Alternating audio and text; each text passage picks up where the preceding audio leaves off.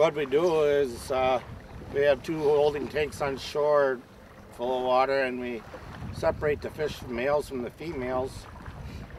After we get them sorted, we start stripping males and the females. After we get done with the process of stripping them, we put them in a cooler, and then we take them to the hatchery.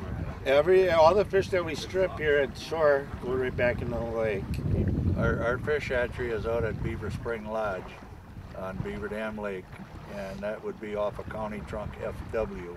Anywhere is between 15 to 25 days it takes to hatch out an egg. So we're trying to help out the population of walleyes in the lake.